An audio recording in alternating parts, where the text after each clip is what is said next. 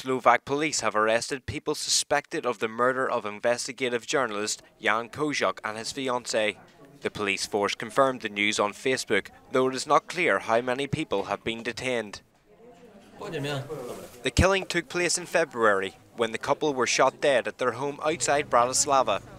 It sparked 27 weeks of public protest in the country over public corruption and forced the departure of long-serving Prime Minister Robert Fico. Peter Pellegrini, who replaced Fico, has said the investigation is one of the priorities of his government.